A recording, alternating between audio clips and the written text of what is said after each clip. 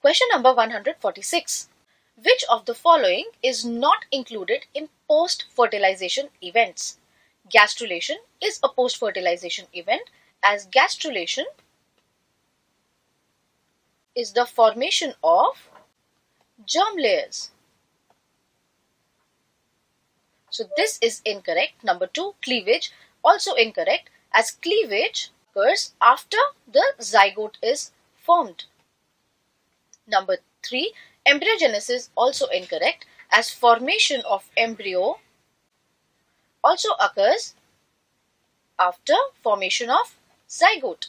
Number 4, gametogenesis is correct, as gametogenesis is formation of gametes, which occurs prior to fertilization.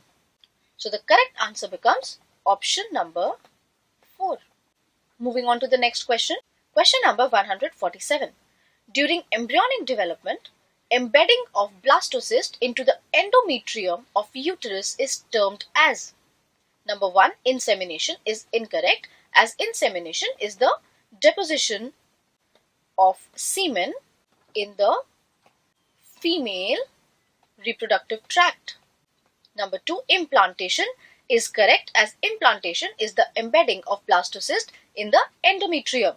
Number 3, gestation is also incorrect, as gestation is a term given to embryonic development,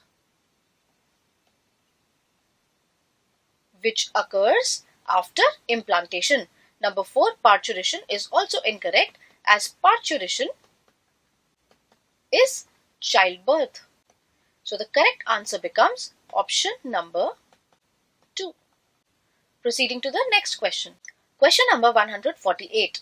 The source of all germ layers in the embryo is or are. Number 1, hypoblast is incorrect, as hypoblast and epiblast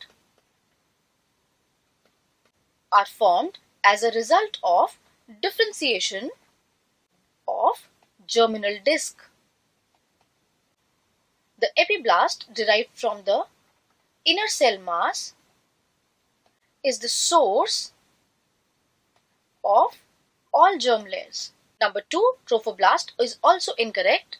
Trophoblast cells in contact with embryonal knob are called cells of rubber.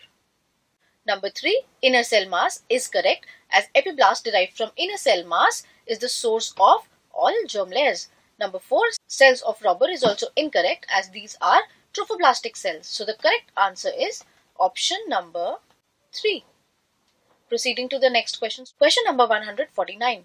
Which pituitary hormone influences functioning of sustentacular cells? The sustentacular cells are Sertoli cells, or supporting cells, or nurse cells, which provide nutrition to the growing spermatozoa. Let us see which pituitary hormone influences them. LH, that is luteinizing hormone, is incorrect, as luteinizing hormone influences the cells of leading to release testosterone. Number 2, prolactin is incorrect, as prolactin is the hormone which stimulates the formation of milk in mammary glands. Number 3, growth hormone is also incorrect, as growth hormone is responsible for growth of the body. Number 4, FSH is the correct option, as FSH is follicle stimulating hormone.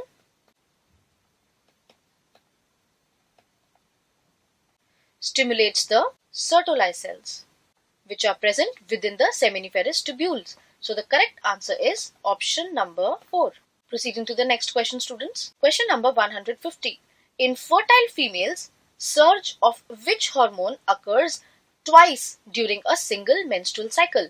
Number 1, progesterone is incorrect, as progesterone is the prominent hormone only during luteal phase, as it is secreted by corpus luteum. Number 2, FSH is also incorrect, as FSH is responsible for growth of follicle and its surge occurs during follicular phase or proliferative phase. Number 3, LH is also incorrect, as LH surge occurs just prior to ovulation. Number 4, estrogen is the correct option as estrogen surge occurs twice, that is during follicular phase as well as luteal phase. So the correct answer becomes option number 4. Proceeding to the next question, students.